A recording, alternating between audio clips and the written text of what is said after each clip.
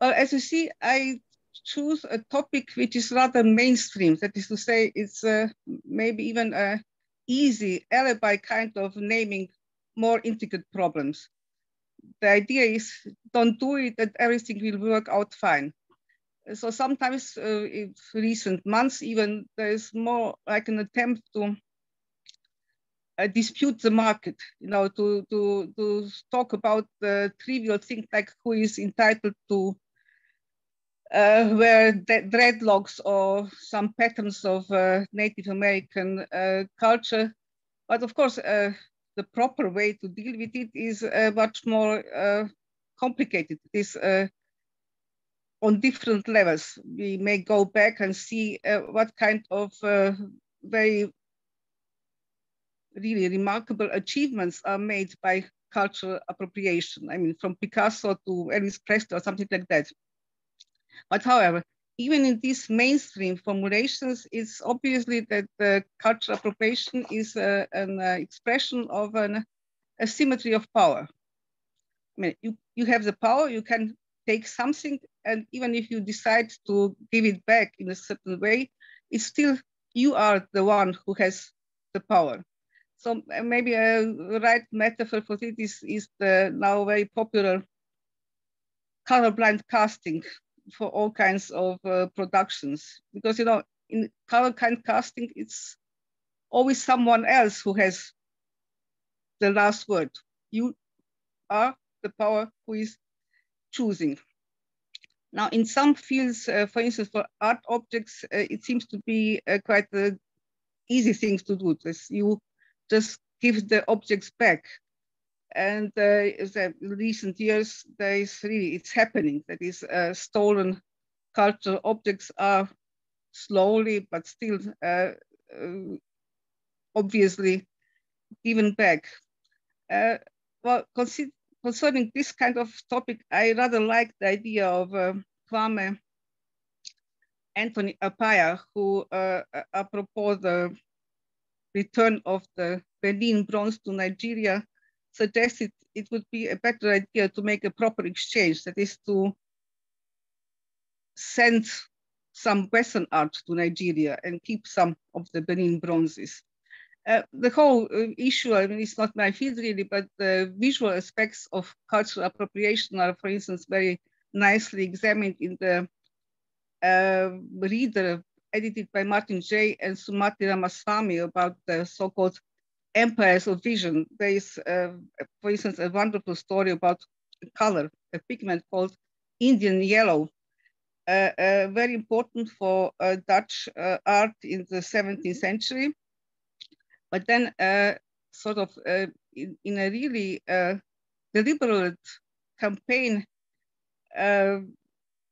proclaimed to be unacceptable, and the whole production suddenly collapsed.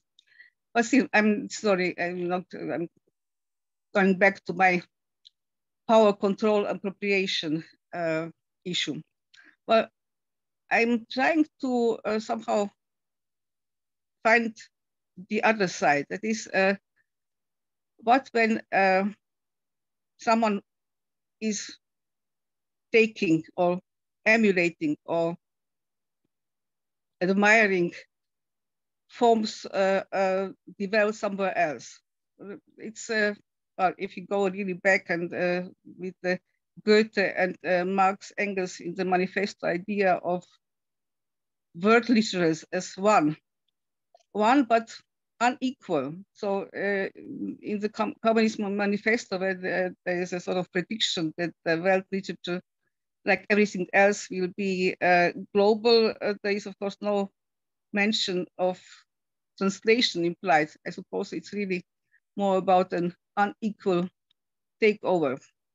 But nowadays we are much more sophisticated. We try to find out how exactly the cultural transfer works. That is, there are very nice and very deep research done about the materiality of communication, or the ways to compare different kinds of the history of senses to, that is the sensual experience in the way from Michel Serres or Jacques Rancière, So we have now tools to see what is really transferred, who has the power, who has the wish, or is imposed upon, that is not having any choice to participate in something globally happening. And of course, the plurality of cultures was very really in doubt, even in times where it's only a question of rejection on denigrating. So, even if you judge everything else to be barbarian, it's first of all seen as something that is different. That is, but what's less obvious is the hybridity and two-sided borrowing going on all the time. That is the fact that culture is a product of an in-between, of a transmission, on a transfer, of a mediation. That is in the language we now don't use very often, the process of naturalizing, of representing historical and cultural process as natural, of course, as a result of ideological discourses, was always a major force in maintenance of hegemony.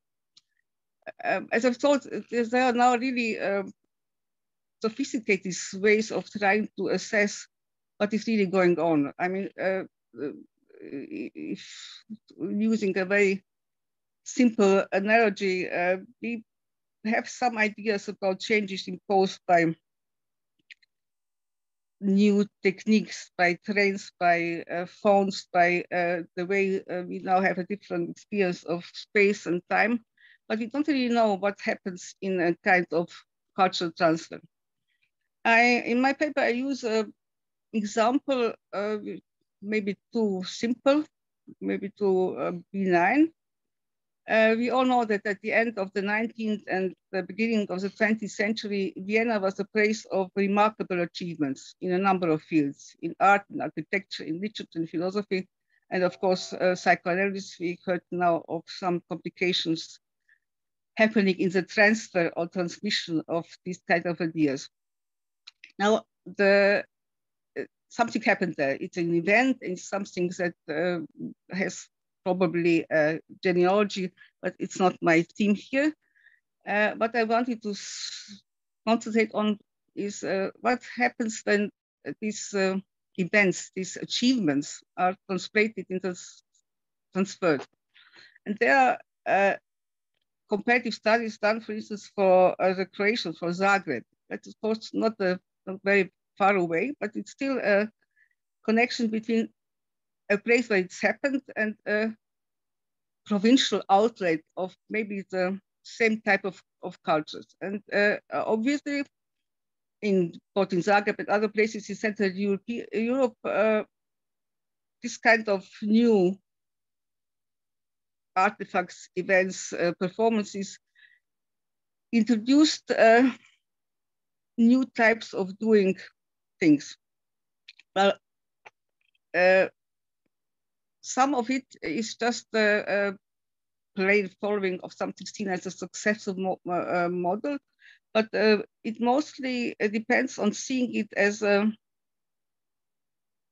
compulsory, as modern, as a progressive way. And that's, of course, very much of things happening in the transportation and transfer of cultural models is a part of an understanding of history as something that has an obvious direction, that is going in a place. And then if you don't want to become obsolete, you have to adapt to be part of it. Of course, there's always the possibility of rejecting this kind of values and going for established values. But seen generally, technology and modernizations are part of all kinds of, we can even call them revolutions. That is, they are seen as something opposed to traditional and static societies. And when it's connected to specific sites, we can even follow how exactly it works out. And of course, the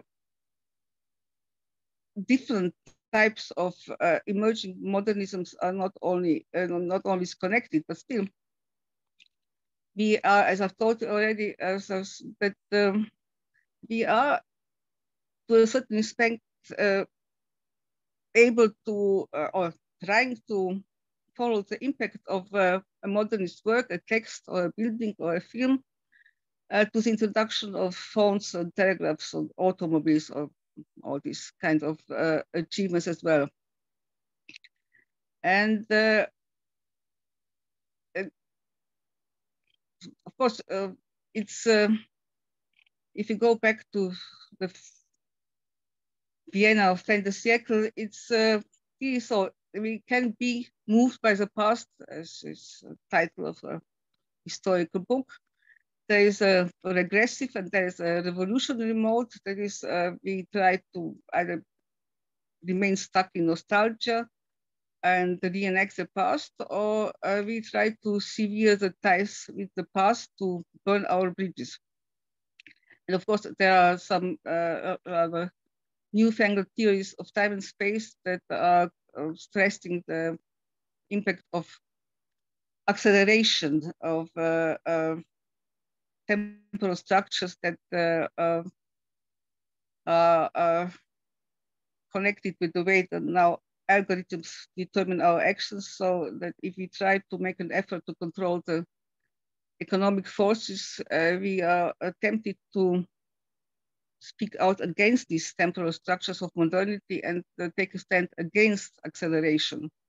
So these kind of new space-time formations are part of the way we think that we have to accept what is an achievement, even if it is outside of our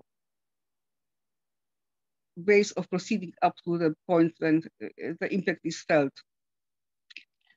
Well, I have here much too much of a text where there are all kinds of issues concerning the place where we are, where we're thinking, and how the ways, the emphasis of identity are a trap if it's essentialized.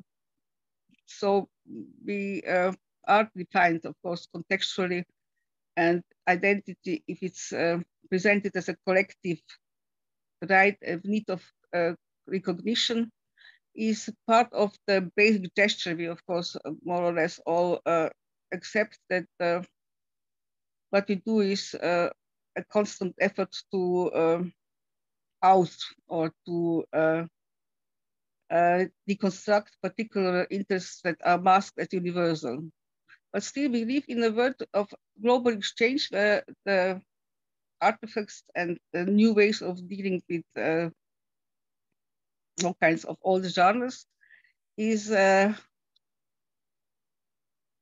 claiming rights. That is, we of course can say that the translation, the big issue of this wonderful conference is at the same time something that is both boring and both fascinating. That is, we all are somehow used to work with different codes, the vernacular and the international. We do assume that we have a fairly stable code of shared meaning, but we know that we can't presuppose, it was already a topic discussed here, what kind of monoculture is defining us. They are, of course, always open and incomplete and open to debate.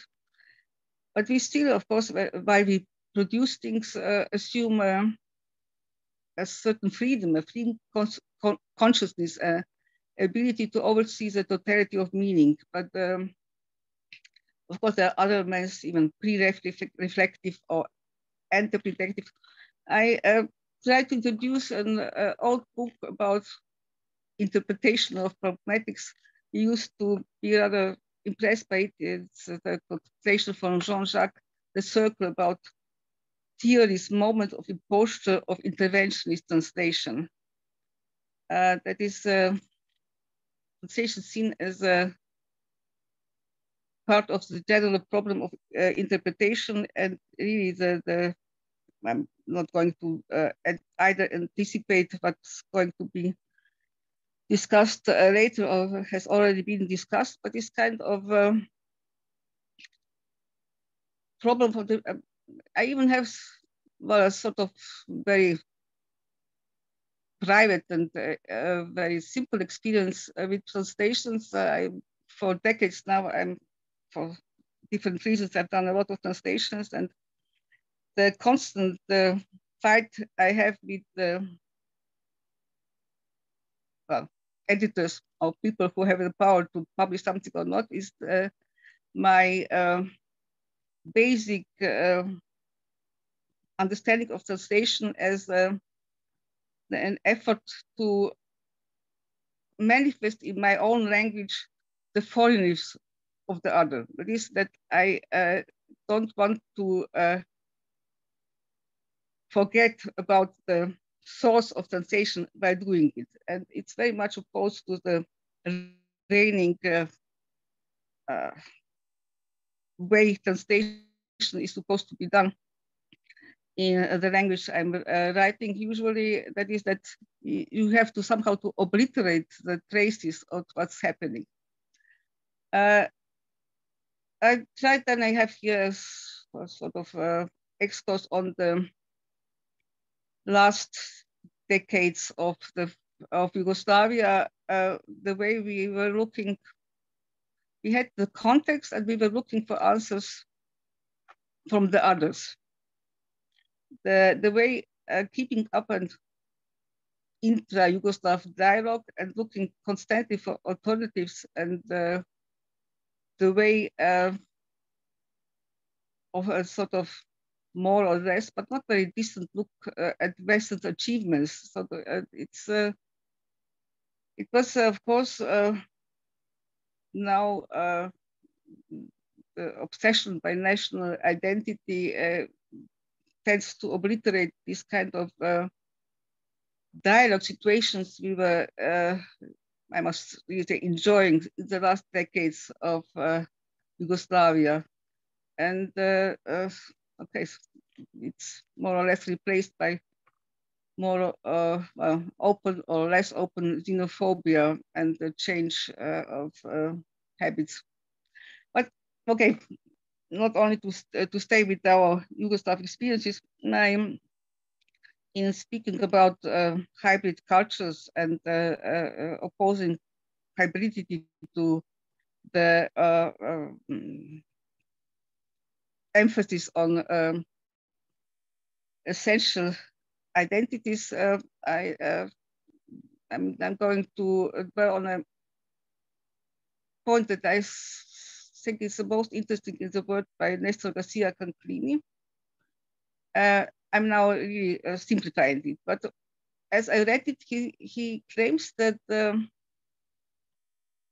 in this kind of impact, the modern and the high culture correspond to the hegemonic. Whereas traditional and popular culture correspond to the subaltern. That is, he opposes spontaneous cultural appropriation, even if it's that is what is happening in a field of maybe like you speak about people who are spontaneously polyglot because they are not so bound to the one and only language that they just use the kind of words that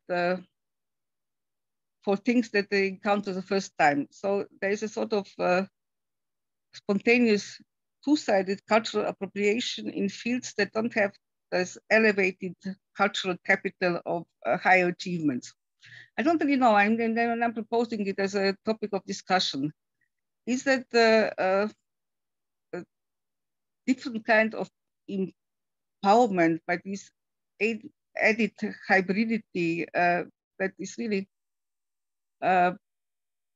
subverting both the impact of imported, I say, summarily Western artifacts and text, and because they do disrupt national narratives. So it seems to be that the way what we must and do consider as an achievement is sometimes more hegemonic and less productive in developing a different kind of creativity than the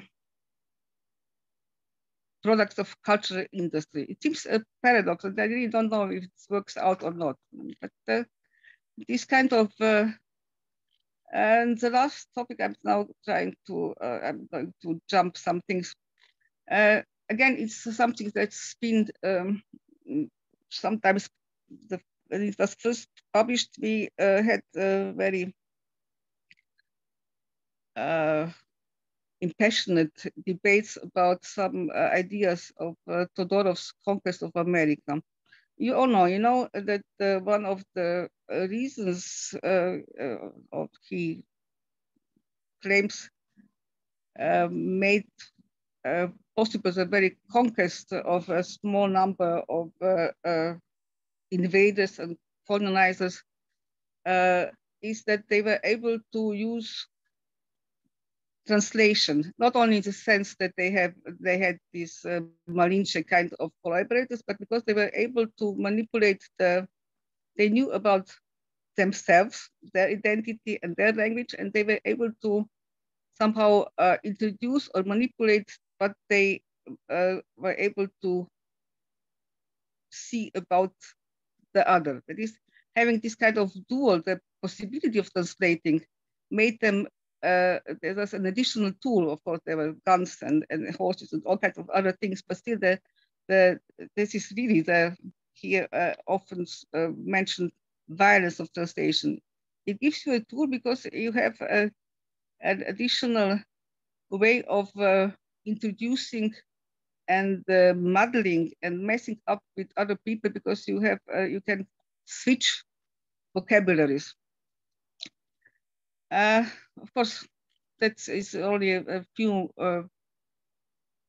remarks on the relations between different kinds of cultural contexts, the tensions, the struggles for recognition. Again, I have here a lot of quotation, which I'm not going to bore you with it, but that the Bach claim, I'm going to finish. The Bhakti claimed that only in the eyes of another culture, a culture reveals itself, and Derrida, it's proper. What is proper to a culture is not to be identical with itself. But however, I think that if we start with as I did, with a trivial point about who is entitled to use products or ways of dealing or even fashion accessories from a different background and who has a claim because what he does or she does is an achievement, clear, like the Vienna example. There are things you don't have to be, the idea that psychoanalysis or Wittgenstein or whatever happened there is still relevant to us and has to be an element of the global culture that does connect us, but does connect us in a, as I already said, an unequal way. Thank you.